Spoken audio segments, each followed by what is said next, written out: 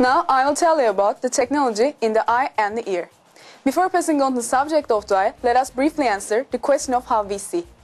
Light rays coming from an object and fall oppositely on the retina of the eye. Here these light rays are transmitted into electric signals by cells, and they reach a tiny spot at the back of the brain called center of vision.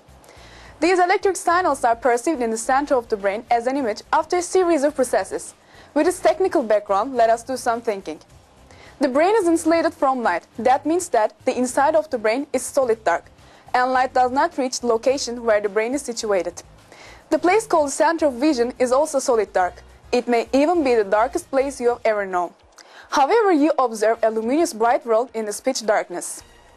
The image formed in the eye is so sharp and distinct that even the technology of the 20th century has not been able to attain it. For instance, lift your head and look around you. Have you ever seen such a sharp and distinct image as this one at another place? Even the most developed television screen produced by the greatest producer in the world cannot provide such a sharp image for you. This is a three-dimensional, colored and extremely sharp image. Moreover, the screen shows you a two-dimensional image, whereas with your eyes you watch a three-dimensional perspective having depth. When you look carefully, you will see that there is a blurring in the television. Is there any blurring in your vision? Surely there is not. Evolutionists claim that the mechanism producing this sharp and distinct image has been formed by chance.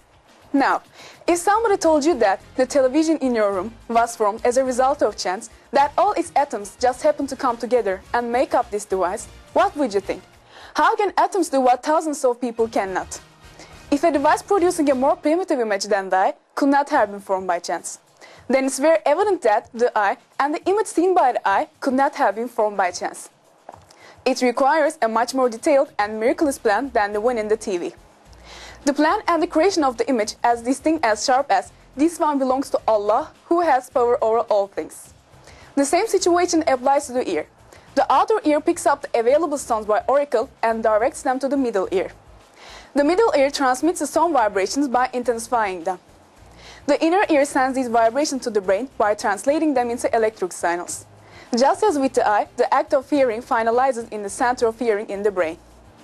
The situation in the eye is also true for the ear. That is, the brain is insulated from sound just like it's from light. It does not let any sound in. No matter how noisy is the outside, the inside of the brain is completely silent. Let us again compare the high quality and superior technology present in the ear and the brain with the technology produced by the human beings. As is the case with imagery, decades of effort have been spent in trying to generate and reproduce a sound that is faithful to the original. Despite all this technology and the thousands of engineers and experts who have been working in this endeavor, no sound has yet been obtained that has the same sharpness and clarity as the sound perceived by the ear. Think of the highest quality hi-fi systems produced by the greatest producer in the music industry. Even in these devices, when sound is recorded, some of it's lost, and when you turn on the hi-fi, you always hear a hissing sound before the music starts. A human ear never perceives a sound accompanied by a hissing sound or the atmospherics as hi-fi does. It perceives the sounds exactly as it is, sharp and clear. This is the way it has been since the creation of the man. Briefly, the technology in our body is far superior to the technology mankind has produced using its accumulated information, experiences and opportunities. No one would say that a hi-fi or a camera came into being as a result of chance. So, how can it be claimed that the technologies that exist in the human body, which are superior even to these, could have come into being as a result of a chain of coincidences called evolution? It's evident that the eye, the ear, and indeed all the other parts of the human body are products of a very superior creation. These are crystal clear indications of Allah's unique and unmatched creation of His eternal knowledge and might. The reason we specifically mention the sense of seeing and hearing, here is the inability of the evolutionists to understand evidence of creation is so clear as this.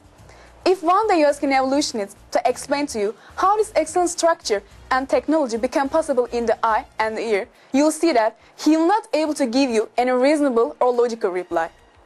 Even Darwin, in his letter to Asa Gray on April 3, 1860, he wrote that the thought of the eye made him cold all over, and he confessed the desperation of the evolutionists in the face of the excellent creation of living things.